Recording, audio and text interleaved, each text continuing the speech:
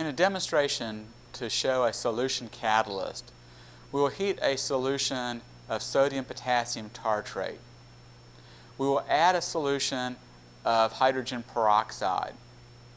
The reaction is very slow initially, even at 60 degrees Celsius. We will then add some cobalt plus 2 ion. The cobalt ion forms a complex ion with the tartrate ion. The solution turns green due to the formation of this complex ion.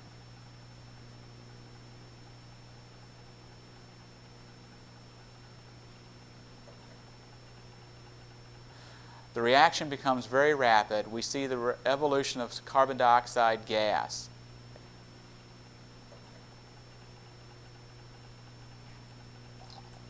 At the end of the reaction, the solution turns back to pink, showing the regeneration of the catalyst.